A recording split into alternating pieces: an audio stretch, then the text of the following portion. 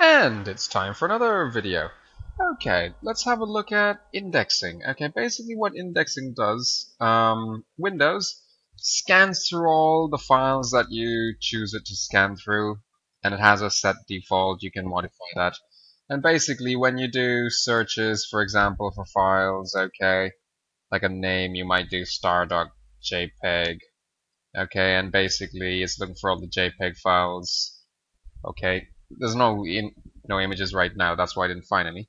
But basically, when you do a search for like files, applications, and all that, it'll come up a lot faster. Okay, if you have indexing turned on and also organized. How do we get there? Basically, very simple. You just type in index, get indexing options, click on that, and it opens up the screen.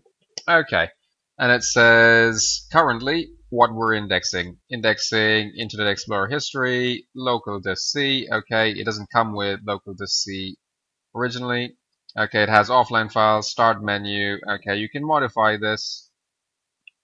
Okay, you can specify precisely where you want to go, which areas you want to go into, what you want to exclude, what you don't want to have, all that kind of stuff. There's all that advanced. Show all locations, basically it's there. You'd even have hidden areas. Everything would be selected. Then you can go through it and choose what you want to exclude, etc.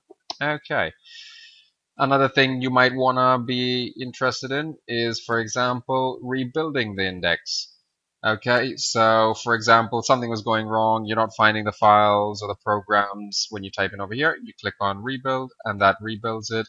If you have encrypted files, okay, you might want to click on that. Okay, so it basically and chooses also encrypted files. Okay, treats similar words with diacritics as different words. Okay, so basically if you have slightly different spellings in the different languages, etc., even though they have the same, treat them as different. That'll be a smart thing if you're using a different language. Okay, you can also choose which file extensions to include or exclude, etc. Okay, this makes your search experience a lot faster or a lot slower, or you can completely turn it off.